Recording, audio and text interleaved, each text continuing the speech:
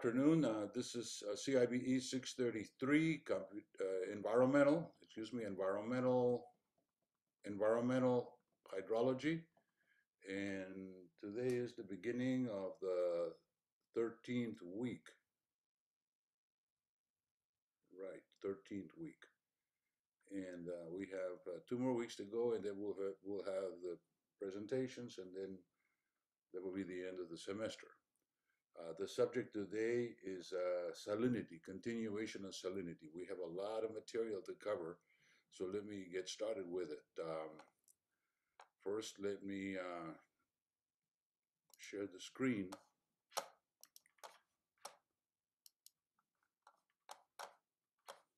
Everybody seeing a green screen? Yeah, we can do that. Cool. I had mentioned earlier that I wasn't going to cover the two salinity sections or detailed salinity sections because everything is salinity. It's just that these are very detailed. I pulled these two sections out of the manual and I looked at it, and I believe I do have some homework for you to do. So rather than have you do the homework without me talking about it, I decided I was going to do it. So I'm going to do kind of a brief coverage of these two papers or extract. It's really extracts.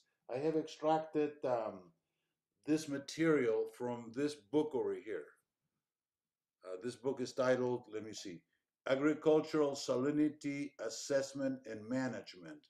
It was published, I believe, in the year 2012. It's a second edition of ASCE Manuals and Reports of Engineering Practice number 71. The first edition was done in 1991. This is the second edition, 21 years later. This is the thicker book, more comprehensive. I just noticed that it has almost 1,100 pages. Is about as thick a book as you're going to be able to see. It's a good book. It's a highly technical book. Salinity is a concept that could be dealt with from an environmental view or point of view, as we do. It's a broad view, but then you can also get into the chemistry. And for that purpose, you either need to be specialized in chemistry or else study the subject and become a specialist on it. Anybody could do it. If you spend some time, a few months or maybe a couple of years studying this stuff, you'll learn it. I should mention to you at this point in passing that I started my career in 1968 precisely studying salinity and drainage. I did it for about a year. I actually wrote a thesis on it. It was a very basic thesis of a salinity or drainage project. So I have come back 180 degrees at the end of my career, going back to salinity. I love the subject. I think the subject is as tough as it gets. I honestly, and as has been said by several people, we're not going to be able to solve the problem. The problem is too big. It takes a lot of time and so forth.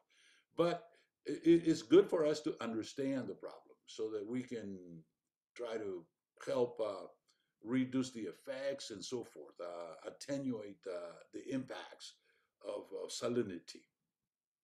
We all realize that we're up against sodium chloride, and sodium chloride forms 3%, 3.5% of the solids in the ocean, and the ocean is extremely huge. So there's a lot of sodium chloride out there, and I have already mentioned that to you. So I'm going to go in here and skip a little bit because obviously we don't have too much time today. I need to cover 4 or 5 papers. I do want to mention that the salinity is measured by electrical conductivity.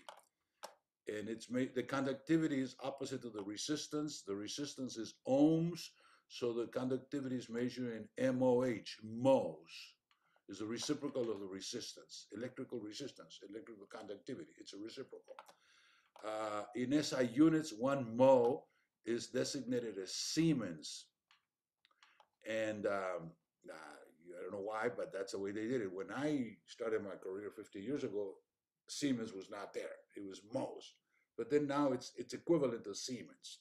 We don't use moles anymore. I haven't heard for 30 years anybody saying moles at this point. Electrical conductivity is measured in Siemens per centimeter or alternatively in millisiemens per centimeter. And 1 millisiemens per centimeter is 1,000, 1 over 1,000. One millisiemens per centimeter is equal to 1 decisiemens per meter. That's the more common way to express it. ds over m. I have been interested in this for a while now, almost 10 years that we came back to the issue of salinity. We did some projects, water projects it involves. The groundwater projects always involve sooner or later salinity. So I did this calculator, which references DSM to electrical conductivity or the parts per million. So for instance, in this case, we're gonna have test over here, electrical conductivity, say 1 DSM. 1 DSM is a central value. In most cases, in mixed cases, I'm gonna go most cases, I'm gonna do a calculation. And I get over here 640 milligrams per liter. But this should be taken only as a reference. Why? Because when I did this many years ago, I searched the entire web for an equation that would give me an equivalence, and I did. I did find that equation somewhere. I don't remember, to be honest with you. Oh, there it is. Reference, learning about salinity. Let's get there. Salinity Management Org. Oh boy. Whatever. So there's a reference in there. I thought that I had lost it, but I guess I picked it up again. I picked it up from some other source because that link should not be broken.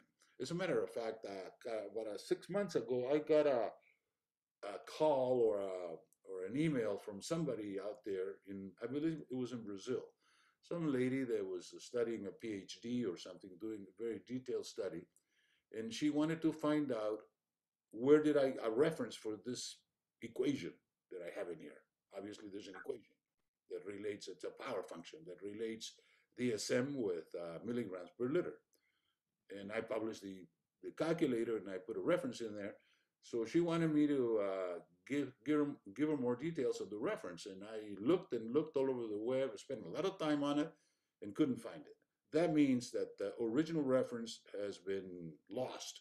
They either shut down the server or something happened. So I had no control on that. So that's why I'm going to say that this calculator is a little bit chancy. I think it's the best we can do at the time, but there's very little information in regard to how you convert DSM to milligrams per liter. But take the value 640 as a reference. So 2 DSM would be like 1280 and something like that. So let me go back in here now. Oh, I got lost in here. Salinity and irrigation. So that's the reference, and now we already know that. In soils, there's not only a problem of salinity, but also sodicity, which is somewhat different. The sodicity has to do with, well, salinity is all the salinity. Sodium chloride is one of them. Sodicity is only sodium. So there's relations that we learn in soil physics and soil chemistry is mostly agricultural work, because salinity and sodicity plague productivity in agriculture. So those people that are engaged in enhancing the productivity of agriculture, they have to learn all this stuff. They're specialists in soils from the agronomic standpoint. There's other people that are specialists in soils from the geologic standpoint.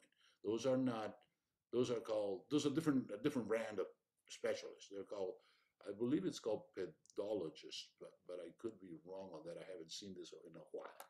So let me just hop over in here. This is a measure. This is a measure of to salinity. Then we have weathering. Weathering is very important. Very important that we understand that. Not too many people understand this issue of weathering, by the way.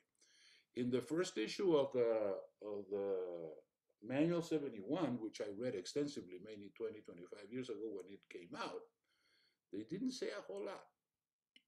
But 30 years later, now it's 23 years later, they put together the second version, the Green Book, in which they really talk about it in more extensive way. What is it? The weathering. The weathering produces salts. Prior to us being over here, the salts ended up in the ocean. That is understood, that is accepted, is knowledge, okay? So since weathering keeps going on, we're still producing salts. Now, if we, in an anthropogenic way, meaning human influence, produce more weathering, that means we're increasing the amounts of salts. That's all there is to it. And that's what the manual says, okay? Unweathered minerals provide plant nutrients, but they're also a source of soil salinity. I think I have said that before. I refer to the package. Remember, you have a package of chocolate. You want the chocolate. You eat the chocolate, but you don't know what to do with the package, so you throw it away. That's exactly what happens in the case of soils. The magnesium and the potassium are mostly used by the plants, by the biota, by the biosphere. But the sodium and calcium appear in large quantities, and about half of it is not used, or even more than half.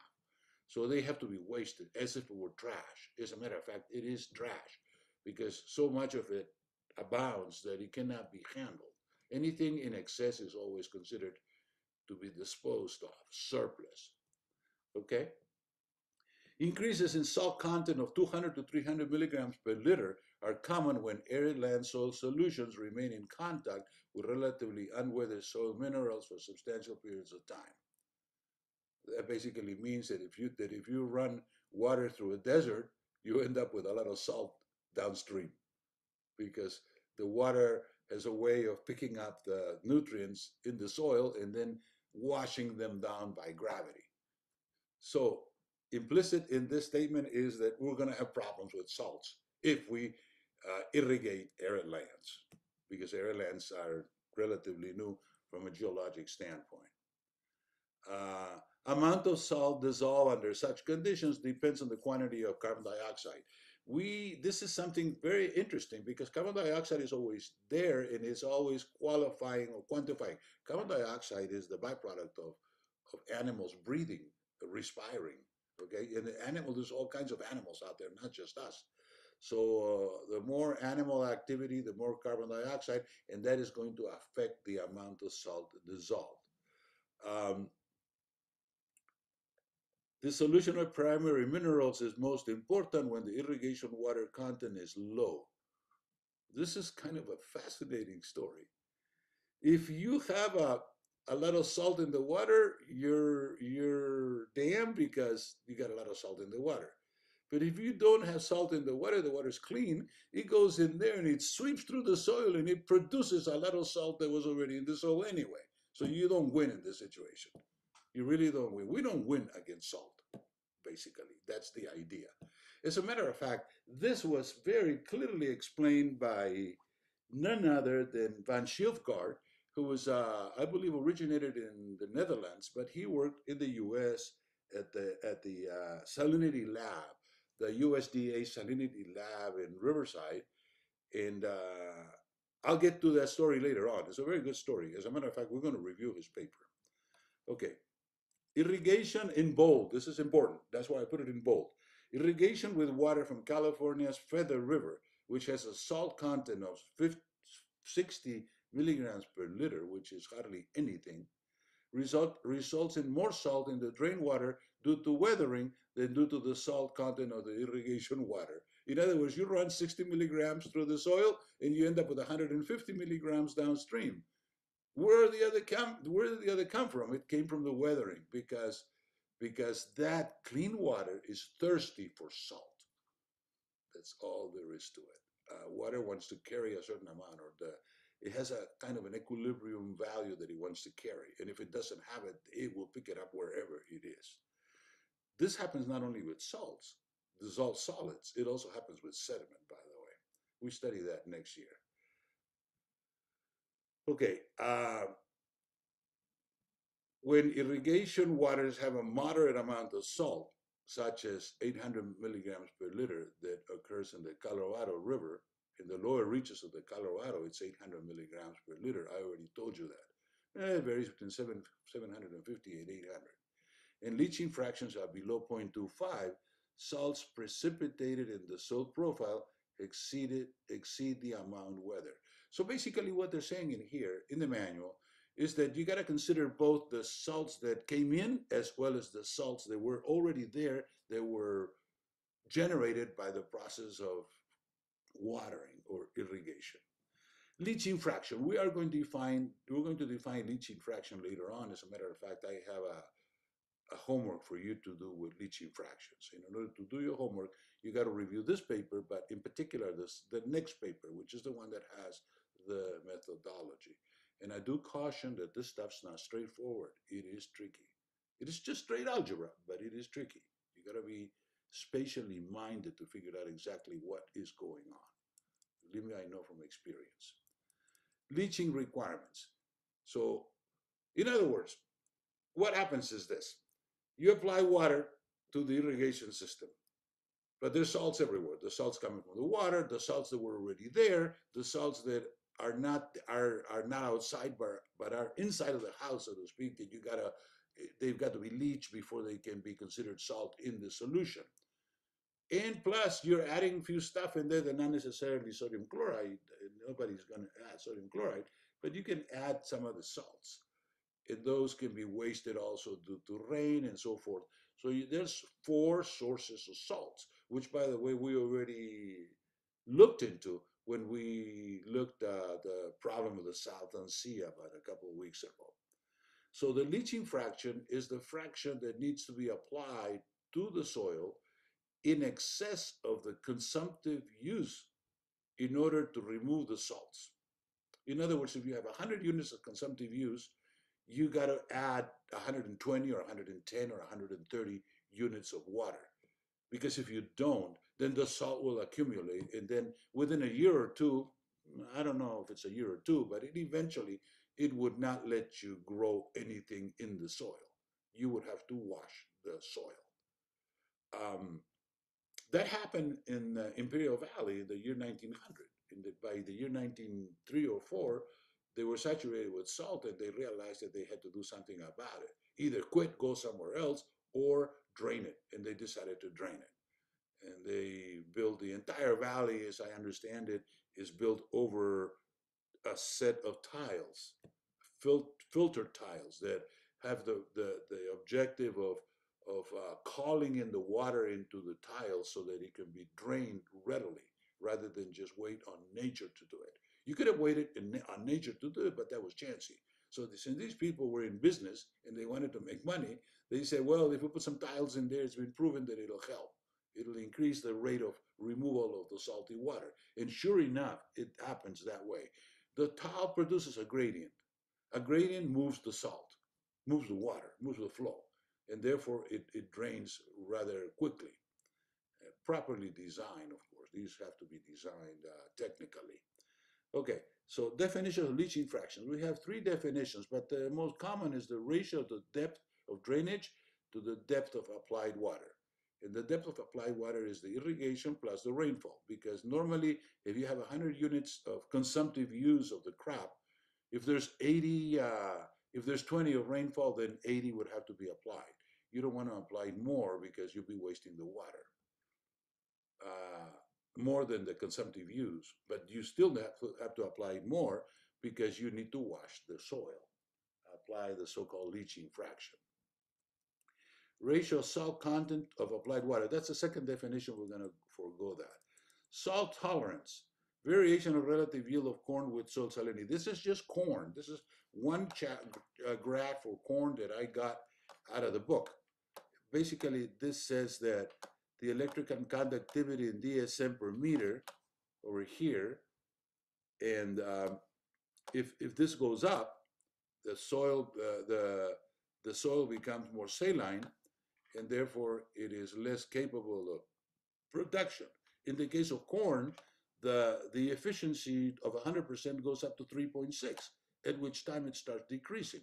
So this should be read like this, that if you have an electrical conductivity of 6 DSM per meter, then the yield would only be 70%, the yield of corn.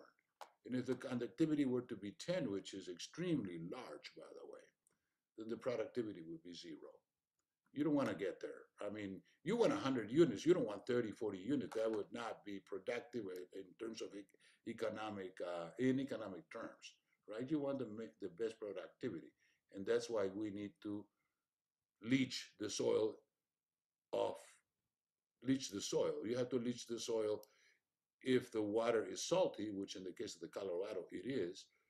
If the water, if the soil is new, in the case of arid lands or semi-arid lands, you still have to leach the water. You have to provide some removal of the salts. This is expensive, it's difficult, and but it's done. It has been done successfully in the Imperial Valley, but with the problem of creation of the Salton Sea. It has been done more or less successfully in the San Joaquin Valley, but the salts that are generated are being drained through the river that we mentioned the other day, and it goes into San Francisco, into San Francisco Bay. Okay, leaf burn due to excess of sodium. Excess of sodium caused that problem. Okay, and leaching for salinity control.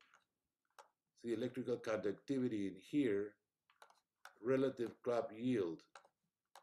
This, so okay, so in here we have an example here. For example, given an ESSS of 10, if you go, a sensitive crop would have no production because it's a sensitive crop. Moderately sensitive, we have 47%. Moderately tolerant, 78%, and a very tolerant crop would have 100%. In other words, crops differ as to their capability to handle the salt. Tomatoes, for instance, are very tolerant, but other plants like corn and I assume potatoes, I'm not quite sure of that. The regular crops that we always eat are not tolerant. The tomatoes are an exception, but there are some like some nuts out there that they can take quite a bit of salt. So if you are in a salty situation, then you got to manage what you have, right? If you can grow stuff that is tolerant or moderately tolerant, it will still grow for a while anyway, but you still generate a lot of salts, no matter what. Anytime you do some living, meaning you live and you eat the plants and the plants live too, salt has to be generated. That is how we got the ocean full of salt. That is a fact. Salt is the byproduct of the functioning of the biosphere. Okay, so estimating the leaching fraction. Okay, he would define the leaching fraction, and we have this graph in here, which is a new graph, by the way. This graph did not exist in the previous edition of the manual. So I am to understand that the people that wrote this manual, which is the best of the United States, the best agronomists and soil scientists in the United States, many of them concentrated in the Salinity Riverside, Salinity Lab, U.S. Salinity Lab in Riverside, University of California, Riverside. Part of the University of California, it was also part of ARS, I believe, the Agricultural Research Service. I actually visited them many years ago, 13 years ago. And they have this graph over here. This graph should be understood like this. It's a kind of a simple graph. You have the conductivity of the irrigation water and the conductivity of the soil. So you have, for instance, in here 4 and 12. 4 and 12. So the leaching fraction should be 0.15. And we are going to define later on in more precise detail what the leaching fraction, how the leaching fraction is defined. Actually, we already have. It's what you have to leach is in terms of what the consumptive use. No, in terms of the total. There's a little bit of confusion in there. But there's not confusion because it's all spelled out in here. So that's the way we use this graph. And finally, we have an example in here, and I urge you to review these equations because they look easy, but they're not easy. Okay, I spent a lot of time doing this, okay, and clarifying it for you because it is not clear in the manual, okay? Nothing's clear in the manuals. The leaching fraction, they call it LF, how best to call it. The amount of water to be leached, water leached, WL. And CU is the crop consumptive use of water. The consumptive use of water is a subject of calculation. Every crop, depending on the weather, local weather, and temperature, and so on and so forth, has a consumptive use of water. You do that by month, and then you add it up to year, and that's what you're supposed to use.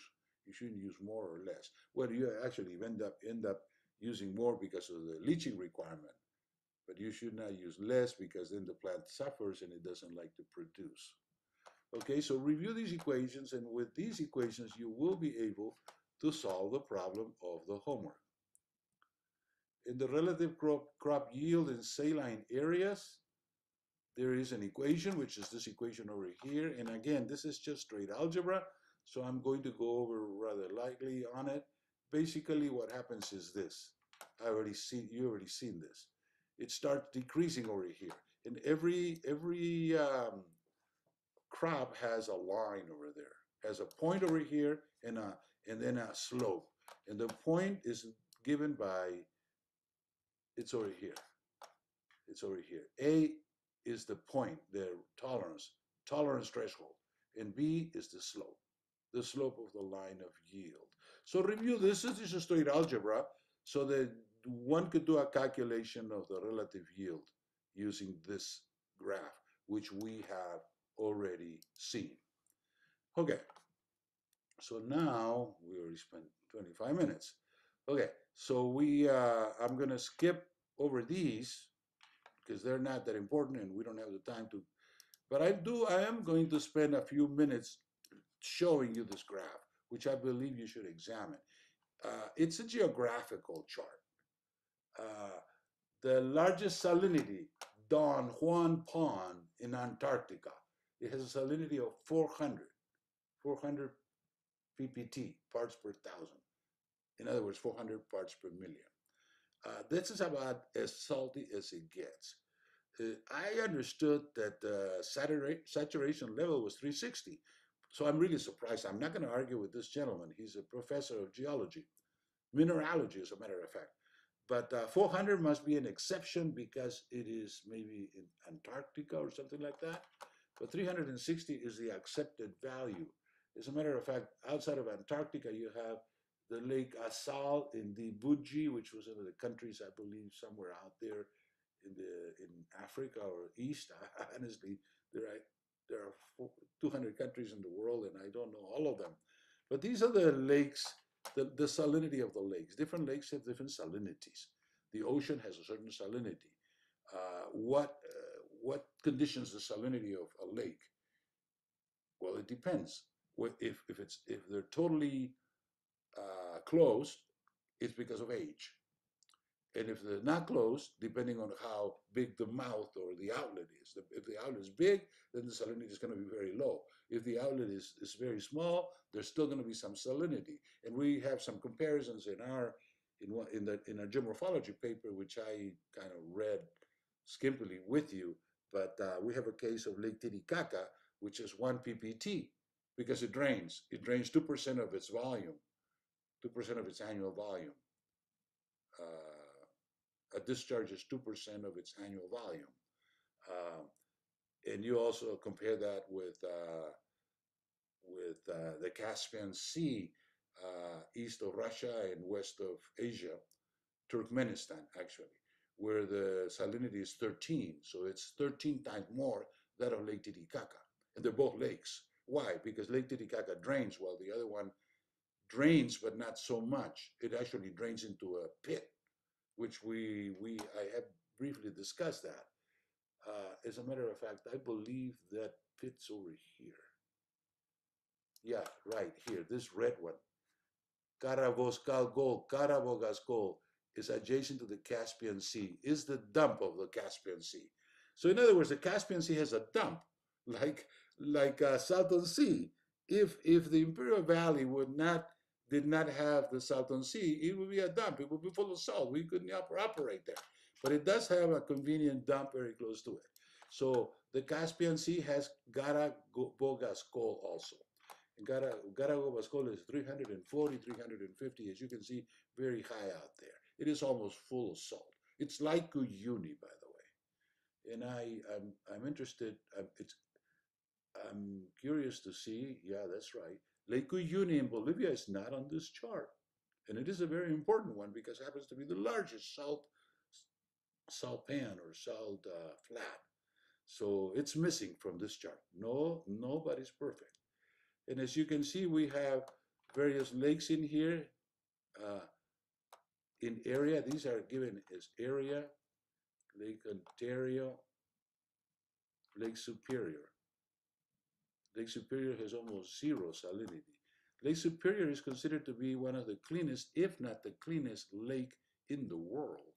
It has only 60, hardly anything. It's the lowest I've ever seen, 60, naturally speaking. Why is Lake Superior so clean? And the answer is because its environment is old. It's an old geologic environment. It's a jungle, basically. It's a temperate or boreal forest, and it doesn't have salt. The salts are already drained, and they drain through St. Lawrence River, and the St. Lawrence River is a big river. So it draws all the salts. It has been for many, many years, millennia, thousands, millions of years, been draining all the salt from central Canada and northern United States. We're talking here Minnesota and parts of Michigan. Okay, so I'm done there. I urge you to examine this to learn where is the salt and why is it that is in there. Now, we have this paper by Van Schilfgaard, whom I have already introduced the gentleman.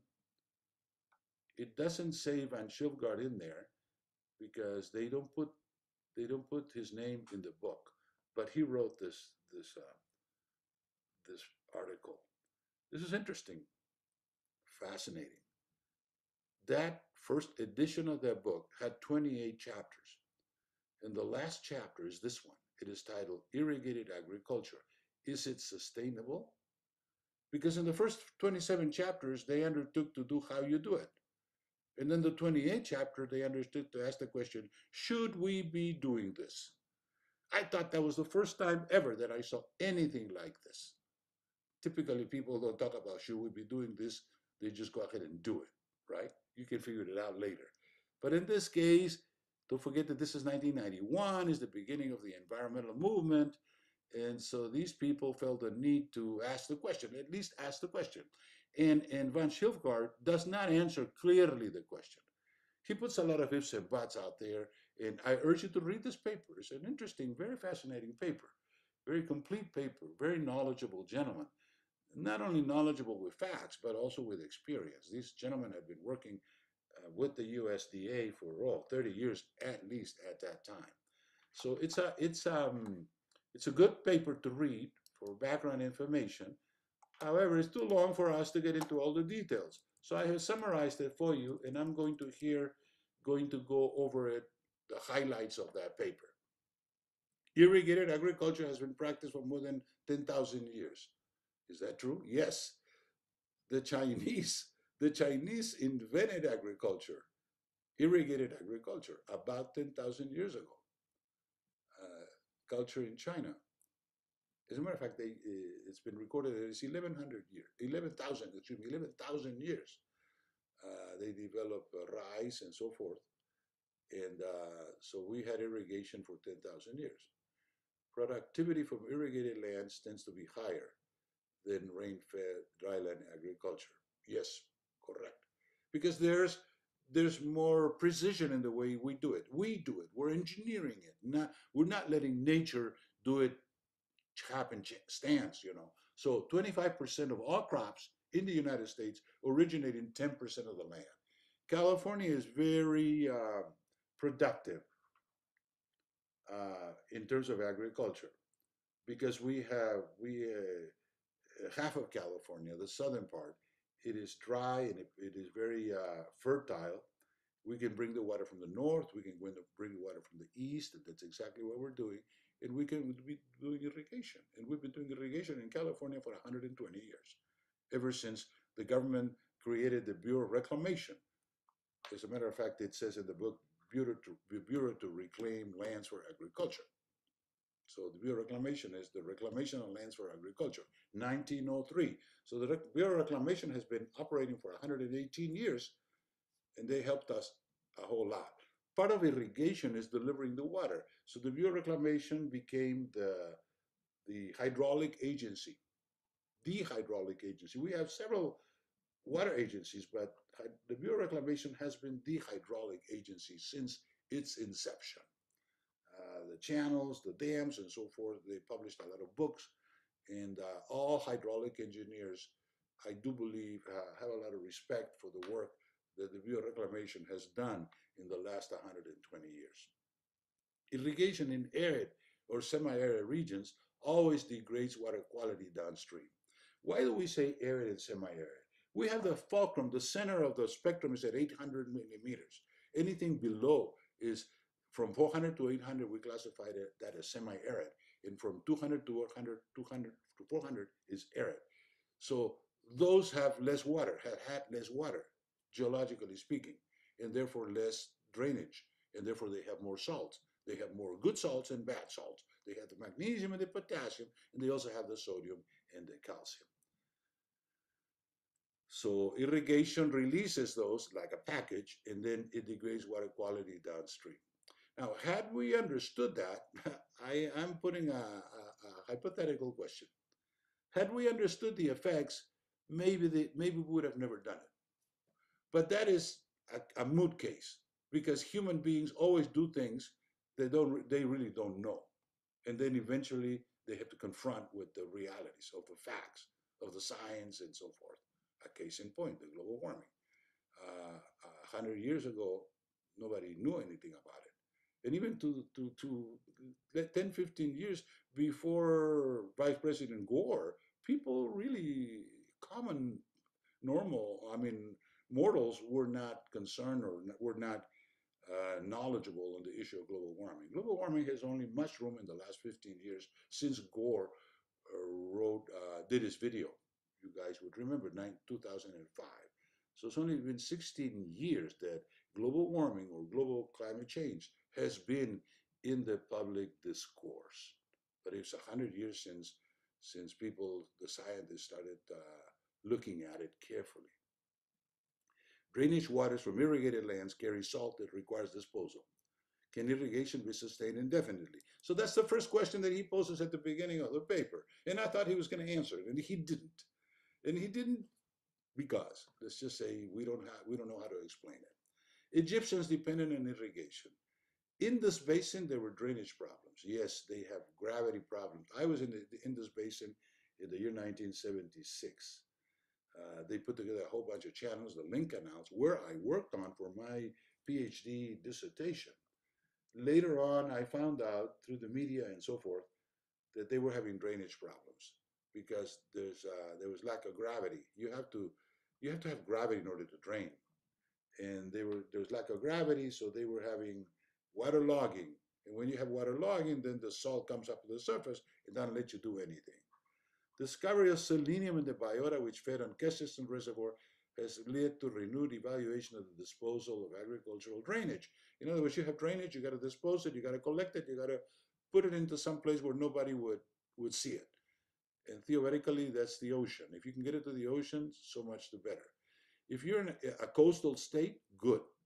California is a coastal state. That means it's closed. Well, we got exceptions like the Southern Sea. We couldn't do it in the Southern Sea because you got the coastal range in the middle. You got to put a tunnel together, and it hasn't been done, of course, and I don't think it'll ever been done. It never will be done. Okay, but in the case of Kesterton, it was interesting how that happened. Well, I think I already mentioned this that Westland Water District in the San Joaquin Valley was not allowed to finish their drain that they had to do. And they had to do the drain, otherwise they're going to be salinized and waterlogged. So they capped it at Kesterton and left it there for a while, maybe 5, 10 years. And then all of a sudden the birds fed on the water or drank the water and became ill and sick. And the scientists that went on to take a look at that, the fish biologists, or rather the wildlife biologists, realized that there was an excessive amount of selenium at the Kesterton Reservoir that had accumulated. So the question at that point is, where does all selenium come from? And then the answer was very clear later on after studies. The Central Valley is full of selenium, only that it is spread. And when you drained it, you concentrated the selenium. And that's a fact of drainage also. They concentrate the selenium. Selenium is everywhere in the Central Valley. I've been there and I've talked to people that know. Uh, if it's selenium is in parts per billion is a micronutrient, and in parts per million it's a toxic. I guess it's very toxic. So multiplied by 1,000, and you end up with something very toxic. So we need to stay away from that, from the toxicity of selenium, obviously. And that could kill people too, not just animals. Selenium originated in the geology. So we were blessed, if you can put it, you call it blessed, by nature, because she gave us a lot of selenium. That's in the luck. It's in the luck of the draw, because other places don't have as much selenium as California. All irrigation enterprises face problems of salinity management. All must consider the safe disposal of wastewater. Why is it that, for instance, there's no salinity out there in the Midwest? The Midwest doesn't have salinity. Why? Because they don't irrigate, plus they don't have any salts anymore. All those salts washed out a long time ago. That happened when I was in India. They were irrigating a lot, and I asked them if they had salinity problems. And they said, salinity? We don't have salinity here.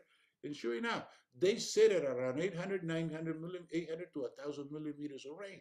Therefore, long time ago, all the salt that was supposed to drain, it drained already. It goes without saying, the more water in the environment, the less salt. Salinity, another contaminant. Salinity been recognized for a long time. Ignoring salinity is often due to politics. That is true. Everything we do in environmental science, environmental engineering, is somewhat related to politics, because eventually the politicians need to make the decisions, and it is the people that vote in the politicians. The politicians need to understand the factual concepts, and oftentimes they don't, by the way. I say that with truth. Some politicians don't understand the concepts of science. I don't need to get into details, and I don't want to. Okay, many engineers have devoted their careers to salinity management. One of them is Van Schildgaard, who is writing this. It has long been recognized that salinity management requires removing excess salts from the root zone. High concentrations of selenium, molybdenum, arsenic, and boron were found in Kesterton. These minerals originate in the soil of rock. Conditions are to be found, similar to Kesterton, are to be found elsewhere. Knowledge of local and regional geochemistry becomes paramount to the long-term success of a project. Long-term success. I believe eventually something would have to be done, and we'll have examples of that. Managing irrigation wastewater has become difficult and controversial. Controversial, that is true. That's an understatement. It's everywhere, and it's a mess. Well, but we are getting out of it, something out of it. We're just technically not completely solving the entire problem. And that's not the first place where we do this, by the way. Irrigation must have drainage.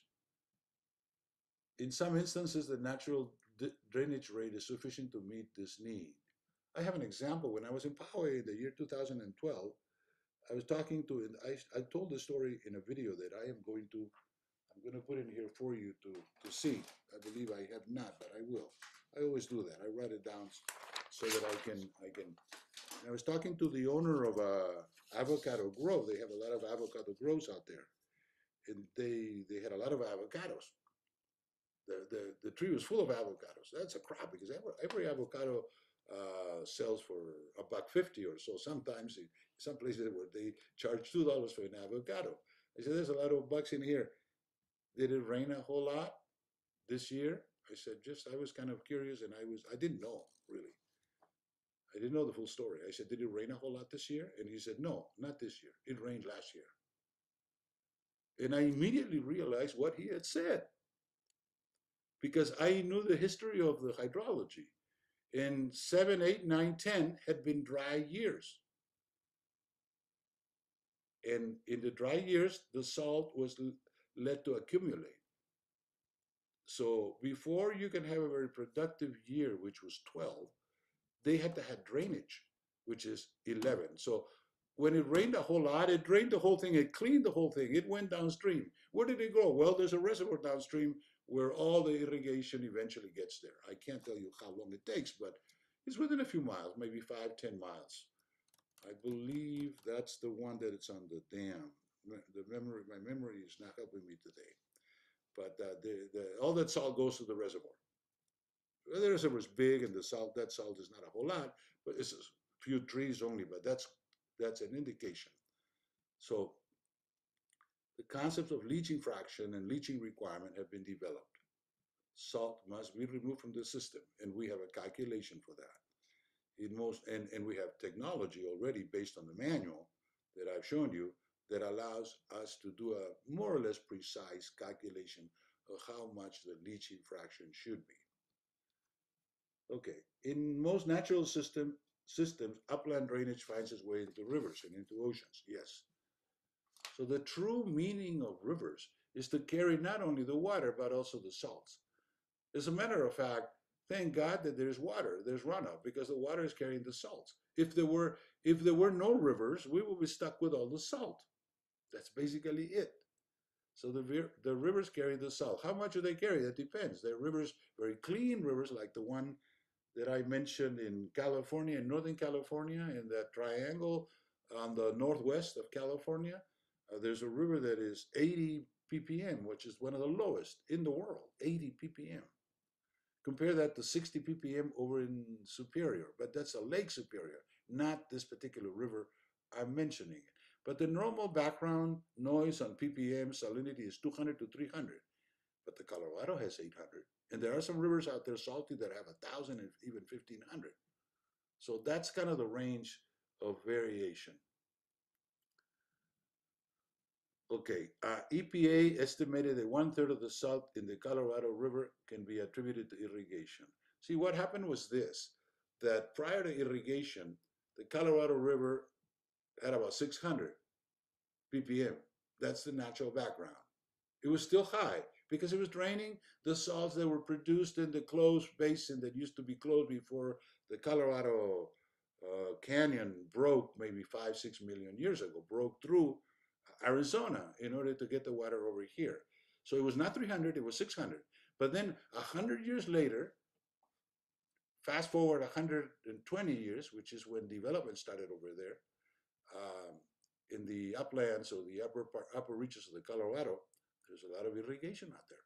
So that irrigation produced salt. It had to go somewhere. They went to the Colorado. So the Colorado jumped from 600 to 800 in 100 years, just carrying those excess salt from irrigation development in the last 100 years. Closed basins accumulate salt. Absolute lack of drainage leads to changes. All irrigation ultimately degrades water quality for some uses. A permanent irrigation agriculture, a benefit, requires the sacrifice of some value elsewhere. Loss, that no better example than the Salton Sea. Okay, the strategies. The salts need to be removed eventually. As I told you, the case of Poway, they were lucky that that happened. They had to have a whole lot of water to carry all that salt out, and then make a clean slate for the tree to get started. And that was in the year 2012. Comparing the options, it may be assumed that the use of land for irrigated agriculture is the preferred choice. And that's what we decided in the year 1900 when Teddy Roosevelt created the Bureau of Reclamation, because he said we had to develop California. And we're not going to do it if we don't support the settlers of California. That's exactly the way it happened, by the way. I read it in a book. The book is called, I believe, Miracle Mile or something like this. It's an excellent book, by the way. If you're interested in reading that book, just for the heck of it, to learn more about the water issues in the Western United States, I can get the title for you. So, where was I? Who pays for the cost? Irrigation is the issue is not resolved, like in the Salton Sea. The people that are irrigating in the Imperial Valley, they I don't know exactly how much. I think it's 2,000 acres, but don't get me on that figure. I know I have a friend, very good friend. She supports me a lot. Uh, who her family owns 2,000 acres out there. So I'm guessing from that figure that many other families also own 2,000 acres. There's 200,000 acres, so 200,000, 2,000. So they're looking at 100, right? 100 families. Yeah, 100 families is a good number. Okay. Don't get me on those figures because I'm just pulling them up from the air. I know 200,000 acres is the Imperial Valley, and I know this lady has 2,000 acres, so it's 200. The ratio is 200, or rather 100, by the way. Okay.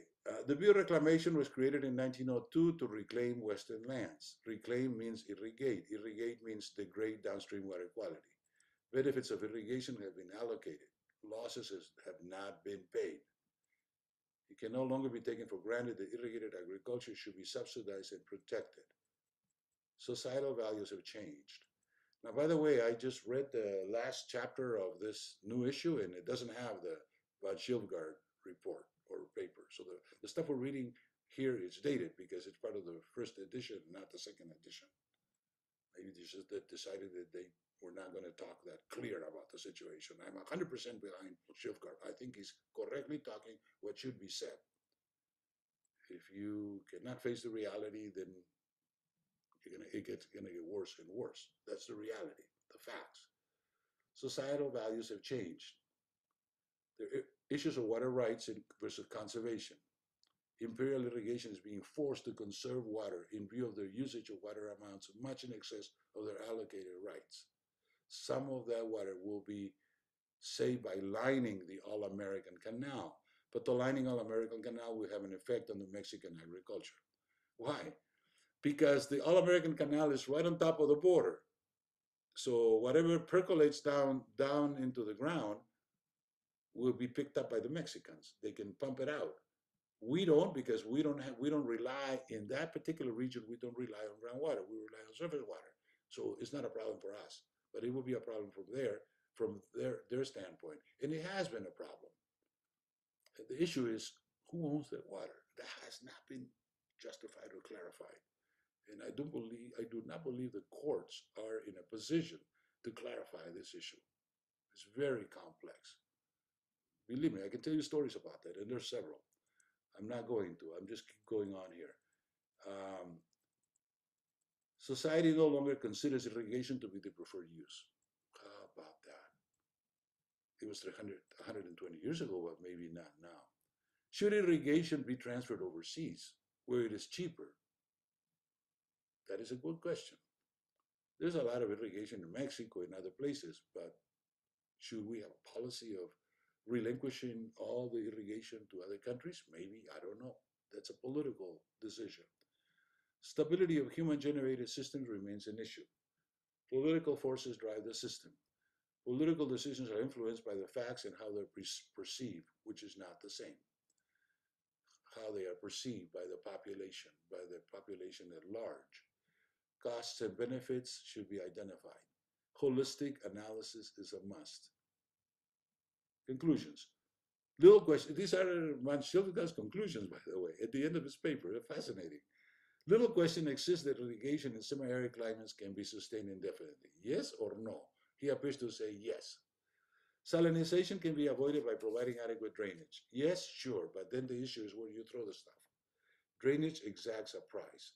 Drainage degrades the water quality along its disposal route. Open drainage, closed drainage, and toxic drainage all exact a price. Irrigated agriculture must adapt to changing physical and societal conditions. Irrigated agriculture may flourish under the proper circumstances. Reduced subsidies may be the only way to weed out inefficient operations. Basically, he's saying here that a lot of agricultural operations have subsidies. So if you reduce the subsidies, then the inefficient operations are going to be taken out, and only those that can do it can remain in operation.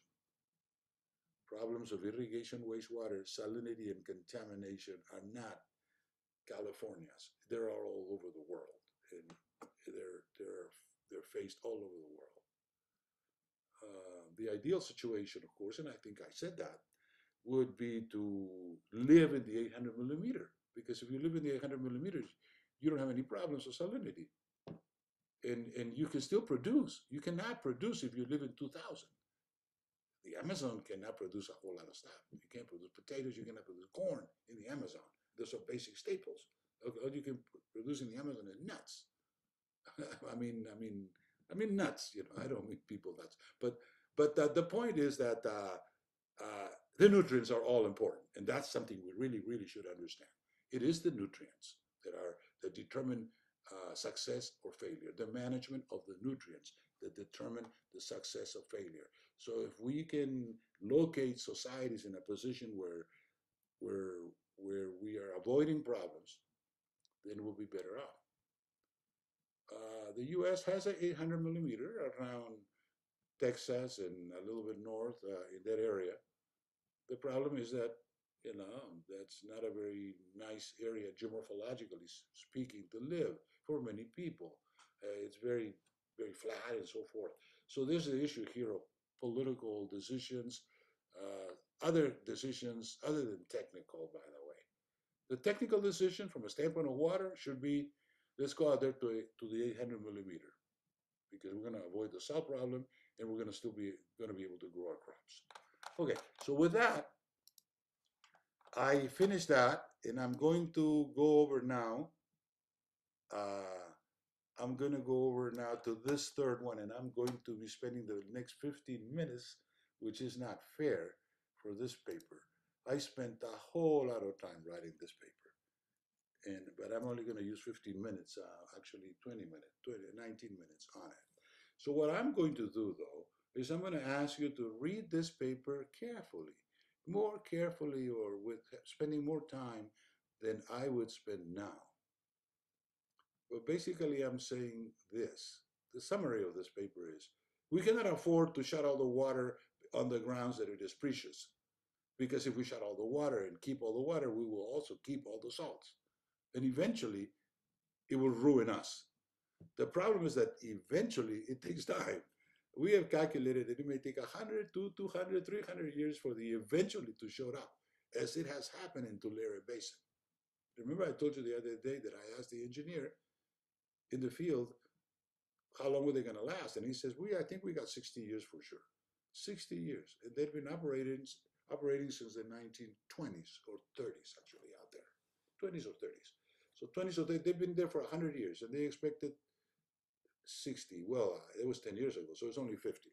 So you see there's a time, but that time is usually measured in 3 or 4 or 5 generations, and we're very likely to forego the consequences.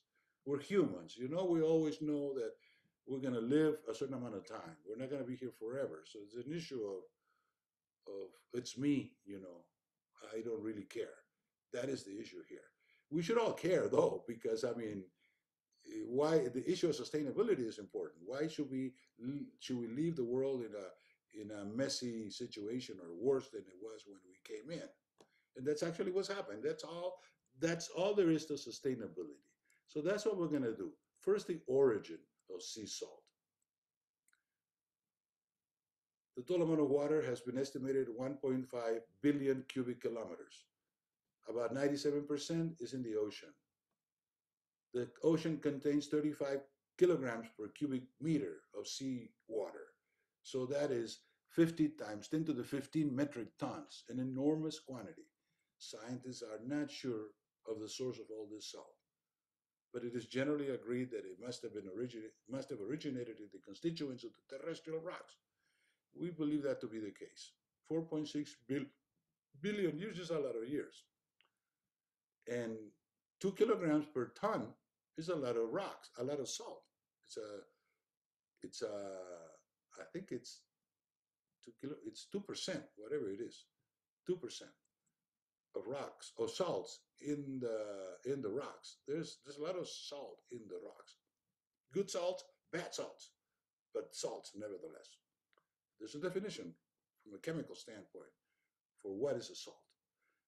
The more common ones that we know as a common salt, the one that we use to sprinkle in our salads, that's sodium chloride. That's the one that we believe, and we had said this in the past, that is a little bit disrespectful in the error of nature. Is the one that is not used. That's why it's wasted, and that's why it accumulates in the ocean. Because even calcium sulfate is used in the ocean, in shells. Remember the paper, the early paper that we wrote on the salinity of the ocean, but not sodium chloride. Largely is wasted. Nature of the salt, I'm not going to stress too much on it because it's chemistry, it is thick. But let me just show it to you in here. We have the halite mineral, which is the salt in its original form. Table salt, sources of salt. The sources of salt on those various places in here. 11 calculation in here, sodium, percentage of total salt cations. So only cations. So we're trying to identify in here the salt cations. Where are they? Where is all this stuff that is coming back to haunt us? Sources of most cations: sodium, calcium, magnesium, potassium, biosphere, hydrosphere. Nothing in the atmosphere. The source is the lithosphere. They originated in the rocks. Percentages of ionic salt content in ocean water. There it is. Ionic salt content. In ocean water and in river water. Okay, ionic, that means the ions. Common salt, sodium chloride. It's two ions. Chloride, which is the anion, and sodium, which is the cation. And look at this, the difference. In river water, the predominant cation is bicarbonate, closely followed by calcium and sulfate. Chloride is low in river water. And how is it that well, we already know that when it reached the ocean, it accumulated, the sodium chloride accumulated. So you can see the very clear indication that in the ocean water, we have sodium chloride 85%. There's 5-6 of it. The rest are small because they're used. While in here in the river water, originated from the rocks as they came, it's not a whole lot. It's only 17%, 15% sodium and chloride. So from 15%, it went up to 86%. Differences between the ocean water and river water. Percentages of the four most common salts in the lithosphere. Salt cations, the four cations. They appear about the same. Look, sodium 24, calcium 32, magnesium 18, potassium 20. So there's about the same amount where it originates in the lithosphere. But then when they get used, they kind of separate. In river water, sodium and calcium. Sodium and calcium are important. Sodium and calcium are the most important ones. Those are the ones that, for instance, in the Salton Sea, there's sodium and calcium. I was surprised when I looked at the Salton Sea data that sodium chloride in the Salton Sea is only 60%, while in the ocean it's 86%. So why is it that in the Salton Sea is only 60%? Because we have calcium in the Salton Sea. You see, the calcium occupies a space, so it reduces the percentage of sodium to 60%. And that's one of the reasons why the Salton Sea is hard to solve, because if you're going to get the salts out there, if you're going to do anything with them, well, you could throw them in San Pedro, the port of San Pedro over in LA, but that would, the people in Los Angeles are going to have to approve that. And there's no indication that they are willing to do that. So then we get separated. I remember I said that we get separated, but that's difficult. It can be done. Nothing would stand in the way of technology. We could separate it. There's been many attempts to separate it, and it works. When it works, we can separate it and we can sell it, because there should be markets for each one of these components. So these are dirty salts that they could be separated. The greatest salt mine in the world I believe it's number 1 or number 2. It's a Guerrero, uh, Baja California. Actually, it's not Baja California. Baja California Sur. It's the southern part of Baja California, or southern Baja California. That's the largest um, mine, and they're drawing salt from the water. At the time I was there, it was 20 years ago, I went to and visited because I was interested in the salts, and I learned a lot, took a lot of pictures and so forth. And I found out that they're actually separating. So the 85% actually is concentrated into 99.99%. And they do a separation technique out there. So if they can do it, we could do it too. It's a technology, chemistry, chemical engineering in order to separate the salts into its constituents. Okay, the right of nature. I have a very important concept in here. And I've been asked, does nature have a right? The right typically is an issue of individuals, not of nature. So does nature have a right? But I put it in there just to make a point that nature has a right. And most people that are environmentalists would agree with me. Others that are not necessarily environmentalists would say, no, the only people that have rights are human beings, not nature. But I say here the right of nature. And I say nature has a right to drop the salts into the ocean because it's been doing it for millions of years. As a matter of fact, about 4 billion years, 4 followed by 9 zeros. They've been doing it for a while, for a long time. So now we have to distinguish between what we call peripheral basins and non-peripheral basins. What does that mean? When you have a large continent or subcontinent like the United States, the chances that some of your watersheds would not be peripheral, like the Great Basin. The Great Basin occupies almost the entire area of the state of Nevada and portions of Wyoming, Utah, Montana, I believe, and a little bit of California, the edges of California. That's a totally closed basin. That means it's salty. It's salty. As a matter of fact, you just take Google Earth and fly over the state of Nevada and you'll see lots of white spots.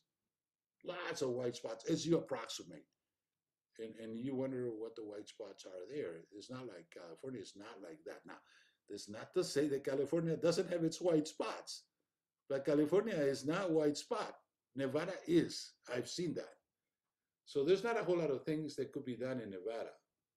And I believe, and I say this intently, that's the reason why 100 years ago they decided to dedicate themselves to other issues or other endeavors such as gambling and so forth, because there was a lot of people in California and they needed to have a good weekend doing that thing, gambling, and you can drive to Vegas in a couple, or Reno in a couple of hours or 3 or 4 hours and enjoy yourself for the weekend and come back. There's a lot of people and then a place which is suited for that because it's a desert, right? You cannot grow much in it.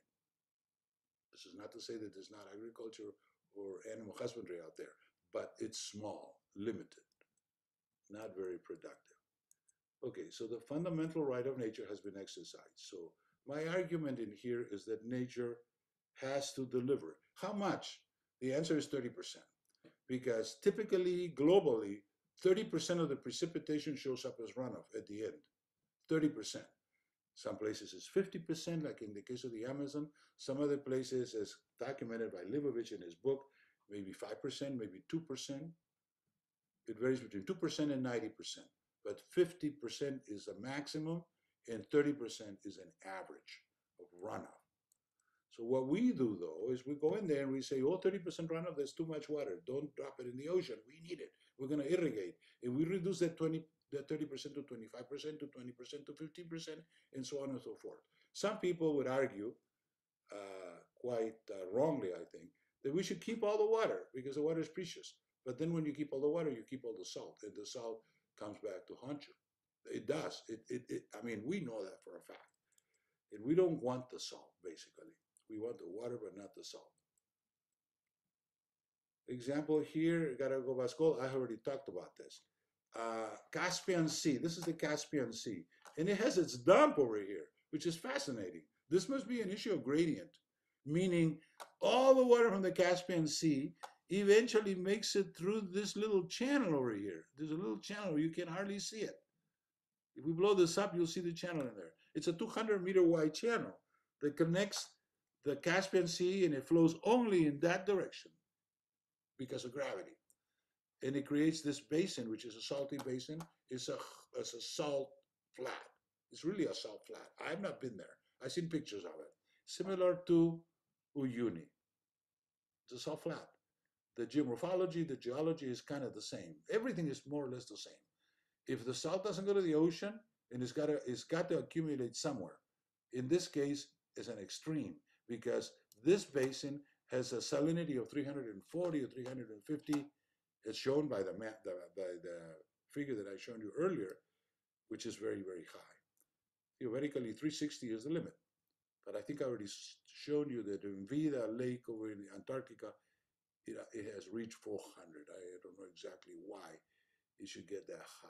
It seems like it is against the chemistry. The design of nature. Let me just skip over here. I only have 5 minutes. The design of nature. We should distinguish between the runoff coefficient C for events and the K coefficient, runoff coefficient also K for yield, annual. This is an annual, this is an event. The event is for drainage on a local basis, for urban drainage, and it's based on the percent of imperviousness. Okay, 100% impervious would give you a coefficient of 1 over here. So this axis goes to this axis. While over here, you have the K, which is based on the abscissa, which is the precipitation mean average over global terrestrial. So it's 800 is out here. 1500, 1600 over here, and so forth. Now, this is a conceptual model. Conceptual meaning that it's not supposed to be exact. It's a trend. It's like the runoff curve number, right, of Marcus. It's the trend, but it is a good trend. It's something that we have demonstrated through experience. I didn't bother to plot data in there. I don't think it was necessary. We were presenting an idea because many people confuse these two issues, the C with the K. They even call the C. I decided to call it K because you need to set them apart. You cannot confuse one with the other. Very important concept in our field, engineering. The Amazon rainforest, the dry areas like Turner Reservoir in San Diego County, the design of humans, and we don't have the time to read through this, but I urge you to read this part. Number 6 is very important. Okay, we can have, if you don't provide adequate drainage, adequate drainage means gradient. If there's no gradient, you cannot drain. And if you can't drain, the water will become stagnant. And if you can't drain, it will start to raise above and eventually show the salt on the surface because the salt will dry out and it'll show on the surface. It will show white stuff on the surface. Example, here I have a salinized irrigation field in the Chow Valley. This area was not drained properly and it was allowed to salinize. I took this picture about 10 years ago. I cannot tell you at this point because I have not pursued this. What have they done in order to solve this? In order to solve this, first they got to apply a lot of water, which they don't have. And second, they got to provide gravity, which this is not that far from the ocean, maybe 5 miles. That's not far, by the way. Peru has the advantage that is right next to the ocean. So any trash could be thrown into the ocean. Any saline trash could be thrown into the ocean more or less readily. You don't have to, so all development in the coast of Peru has caused salinity problems. I can tell you many stories on that, but I'm not going to. We don't have the time. And finally, the interesting story about the Hohokam civilization. A lesson to be gleaned from the historic record is that the little-known Hohokam civilization, which flourished in central Arizona for more than 1,200 years. It's been claimed that this was the only civilization developing in the United States in 1620. By the time the settlers from Europe came over, 1580, 1600, 1620. Remember the settlement, I believe it's Plymouth, I'm not quite sure. It was in 1629 until it explained disappearance. It disappeared. The Hohokam civilization disappeared around 450.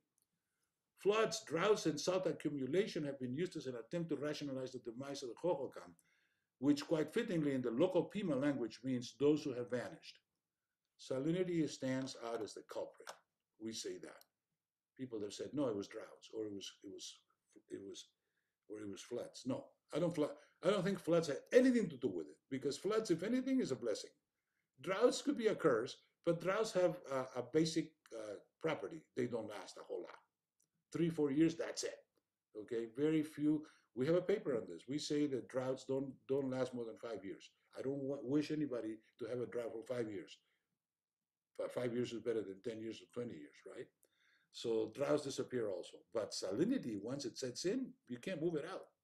You have to spend a tremendous amount of money, which these people obviously did not have. Okay, salinity is pervasive and difficult to manage. Over the past 2 decades, the sustainability of irrigation has been thoroughly examined. I should update this. Manual 71, second edition.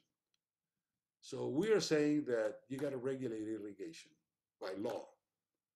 In order to do that, we have to understand it. In order to regulate it, we have to have the wherewithal to regulate it. Remember, we already talked about the regulation of groundwater in California. And we have a paper coming up, I believe is by Cassidy, right? I believe Cassidy. And the state of California has given itself 30 years in order to regulate the problem, or to solve the problem of regulation of groundwater in California. If they ever start regulating irrigation, it would take 30, 40 years too. That's my guess. Salt balance. We're going to read, next meeting, we're going to read the paper by Pillsbury on salt balance, because he is the one that originated the concept of salt balance. In the case of Tulare Lake Basin, which I'm going to ask you to read, I ran out of time. I have already talked about this extensively. Okay, it is all in here, by the way. It's all, the entire story is here. I had the wherewithal to research the original publications, which went back 50, even 100 years, as to what actually happened. How is it that Tulare Lake was put together? And this is all in here. And the result is this. There's 3 or perhaps even 4 large evaporation basins. They're collecting all the salt. They have not released an iota of salt in Tulare Basin for the last 80 to 100 years. It's the same thing as in the Salton Sea. The difference is in the Salton Sea, they created a lake, and the lake is there with the salt. In here, for some reason that I'm not understanding, they separated the water and they put the salt somewhere else, and then they tried to evaporate the water as fast as they can. As a matter of fact, there's an evaporator that I had a chance to inspect, or rather inspect is too serious a word, when I was there in the year 2012. They were evaporating the water. They had a machine that would evaporate at about 8 times the rate than normal, and they figured that was success. That's true. If a water evaporates at a certain rate and you create a machine that would evaporate at 8 times the rate, then you're going to evaporate rather quickly. Exactly why, how, and why is it, and how is it that they think they were going to solve the problem? It defeats me. I'm not quite sure, really. I couldn't really figure out solving a problem by evaporating the water that was put on one side. So I end there. You can run through the conclusions or a summary of what we have said earlier. So this is a very important paper. And to conclude, I must say that I've received several invitations by people to publish this paper. And I basically have sat down and do nothing, because I do believe that the paper is already published. Thank you very much. So I will see you this Thursday. We have 3 or 4 more papers to read on this chapter. Thank you. Again, my usual message. If you haven't wanted to get in touch with me for any reason related to this subject, just give me a buzz. Send me an email. Thank you very much.